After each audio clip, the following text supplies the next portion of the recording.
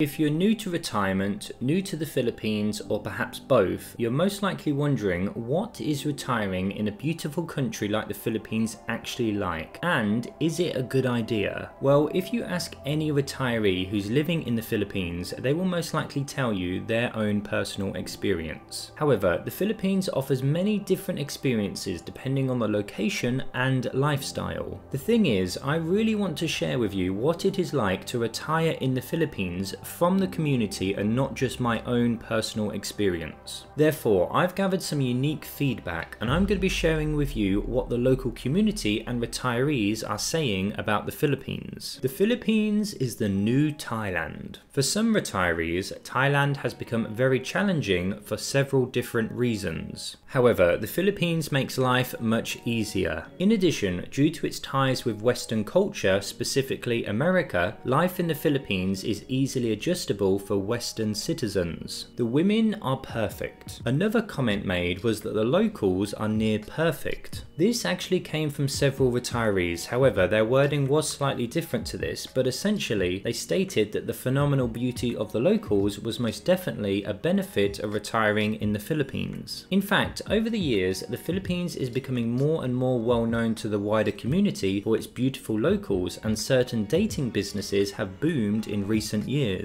Some streets and neighborhoods can be underdeveloped and dirty. There are good and bad sides of retirement in the Philippines, and one retiree mentioned the state of some neighborhoods. Unfortunately, this is a big problem that some cities in the Philippines face, but this will depend on the city and the neighborhood. For example, Makati City in Manila is known to be a very clean city, but certain cities in other parts of Manila have been known to be the opposite. Everybody thinks I'm a millionaire. This is a comment that I've picked up several times throughout the years speaking to the retiree community. Essentially, this is a belief that some Filipinos think that all foreigners are rich. Of course, this is not true, but considering the average wage is only a few $100s a month, I understand why some may have this perception. The retirees who mentioned this didn't seem to mind this at all. In fact, I got the impression that some even enjoyed the feeling of being seen as rich. Nevertheless, you may be offered a higher price or the largest service due to this perception. I can go anywhere and live very, very well. So this is a piece of feedback that I received recently despite the current pandemic times. In the Philippines, it's well known that accessibility is affordable and straightforward. There are several domestic routes available through ferry or plane. Due to the low cost of living in the Philippines, retirees have the opportunity to live just about anywhere and still have enough money left over each month, which is most definitely a significant advantage in retirement. My own opinion about retirement in the Philippines is that it's perhaps one of the best decisions you will ever make. Now, this is a bold statement and this may not be true for 100% of my audience, but 99% of retirees who are thinking about retiring in the Philippines absolutely should. Of course, I may seem biased as this channel is dedicated to help you retire and move to the Philippines, but I focus on these areas because the Philippines is one of the leading countries in the world for retirement. Of course, it has its pros and cons, and let's be honest, no country is perfect. However, there are many advantages for living in the Philippines as a retiree. I tried to narrow this process down to figure out why the Philippines is one of the best retirement countries in the world. And I believe it is because of the available opportunities and options. You can move to a brand new island effortlessly and cheaply, which is a fantastic advantage in today's modern world.